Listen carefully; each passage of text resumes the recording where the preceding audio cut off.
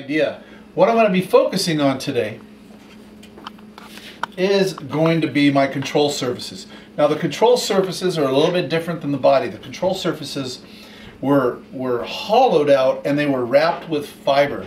So what we need to replicate is that look. And that look is what we're going to be getting into. If you can look in here, if you get in close to this rudder, so if we look at the rudder, you could see where there's actual seams in here. And those aren't panel lines like metal panel lines. These, that's fiber that was wrapped. So we're going to try to get that look. If you come over here, you can see right in here on the aileron, same deal. We have to create these templates to be able to create this look. That's what I'm going to show you. Get this, you want to cut out this shape. This shape is what we're going to use for the template.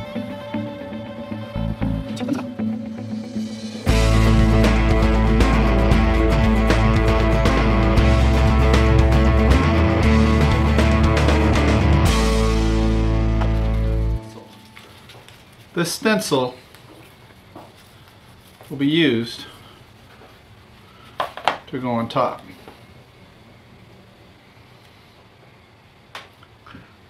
That's going to be, these will be the marks that we'll be putting tape inside of. Okay, with this part, there's a number of ways. All we basically need to do is we need to transfer this onto this base. You could use a pen if you chose to. You could put it on, you can take tape and you can lay your tape down on a wax paper or some kind of silicone paper. What I'm using is, this is a label. This is basically a clear label material, and it has a liner on the back and it has a sticky part on the front, so it's kind of like tape with a liner on it that we can peel off. And I just need to make a real simple template. And this is how I like to do it. Just a little filler primer.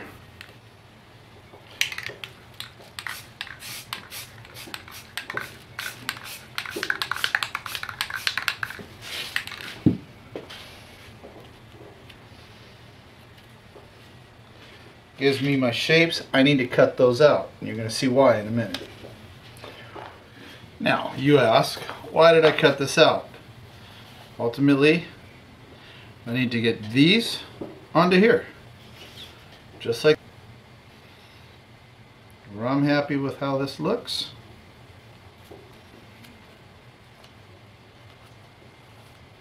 Check this out. So, start with this one. This goes to here.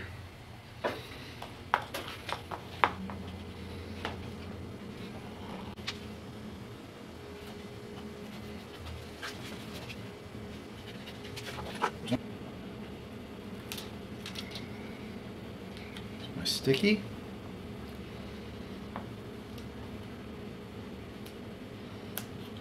Set that right in there.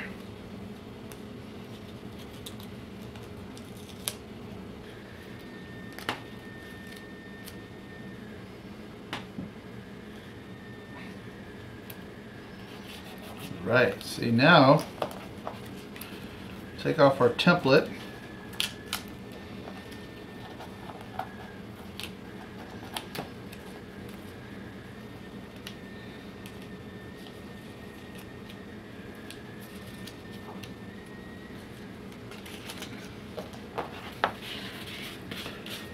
There we go. I don't know if you can see that, but that mimics right in here. Alright, so what we're going to need is, we're going to need supplies. We're going to need our epoxies.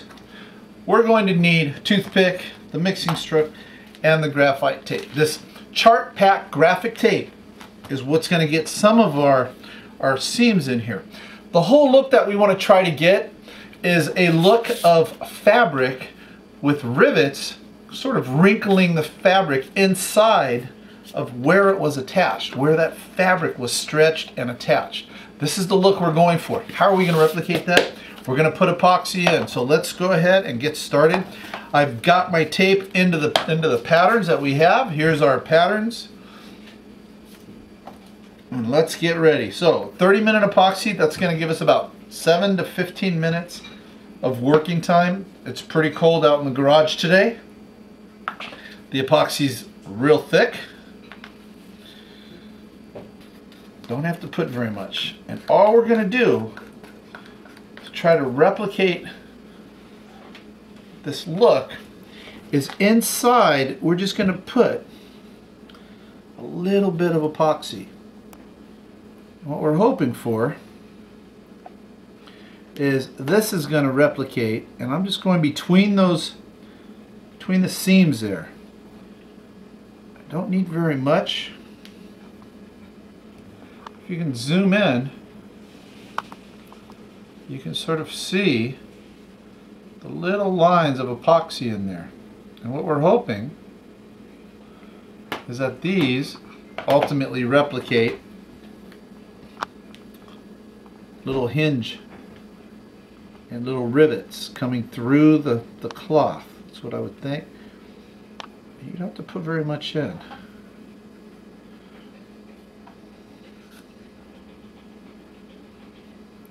Now as we put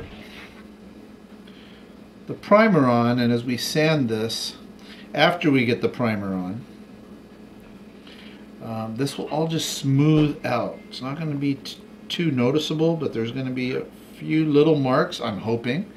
We're going to find out. Alright, so we've laid down the epoxy to make the wrinkles, or at least give the effect of wrinkles between these seams as we try to replicate this fabric look. So the next thing I'm going to do, got the epoxy, it's dried, took a few hours to dry. I'm going to get the spot putty. Now with the spot putty, we're just going to add a little bit just to smooth this out a little bit. We're just going to kind of just blend it in.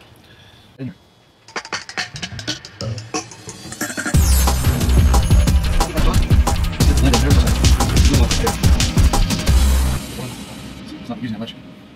It'll be perfect. Doesn't matter. So this is the chart pack graphic tape. What's this going to do? This is going to let me get a panel line in here for my trim tabs. So that'll be easier.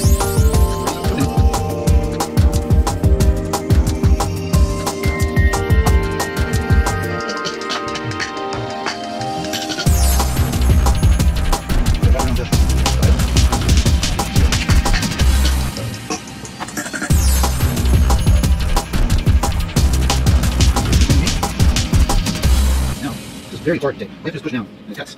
You can hear pop. Make sure you have a sharp blade. That's really important.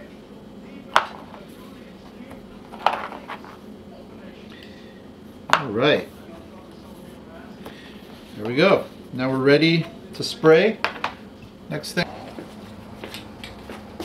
Okay. Little primer. Close it up.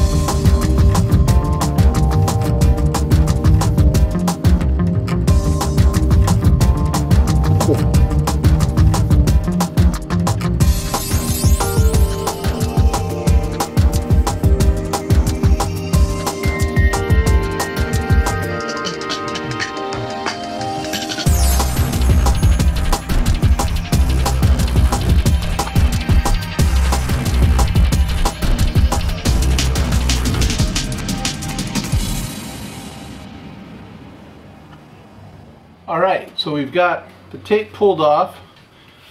Got a nice looking fabric pattern surface. This is where the trim tab is.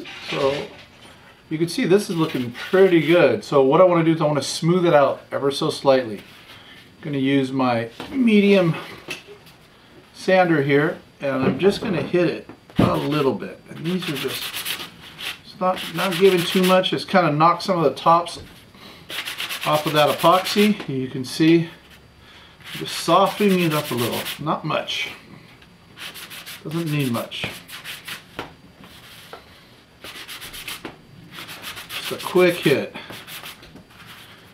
A little bit around the back. Also in here, in some of these areas right here, I'm just going to let that feather out. So I'm going to give this a little bit of a roundness. And just get in there, soften that out. I'll do both of those. And I'm not really hitting very much, not sanding very much. Doesn't take much to knock down that raised surface. And one more time. Pretty happy with that. Clean that up. We'll be able to give that one more spray of filler. So there we go. You can see where some of the high areas have been knocked off.